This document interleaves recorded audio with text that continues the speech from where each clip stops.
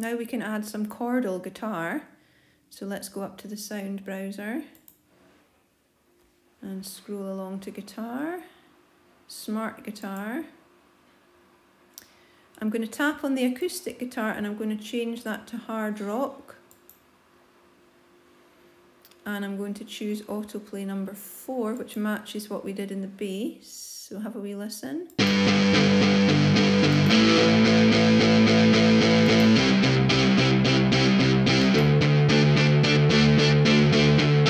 And you just tap on the chord strip to stop it from playing once you've had a wee shot.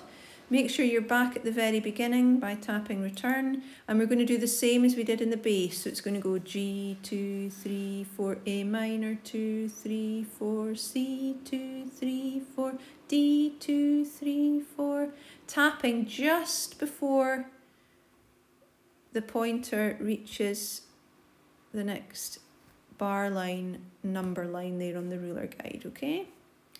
So make sure you're at the start and we'll have a go of recording.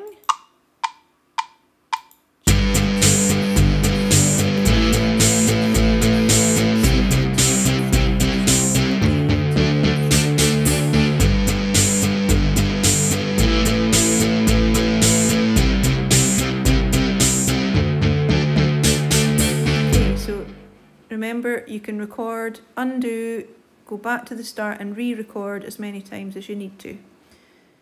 Once you've got your chordal guitar recorded, you could try changing the sound. The roots rock is quite nice.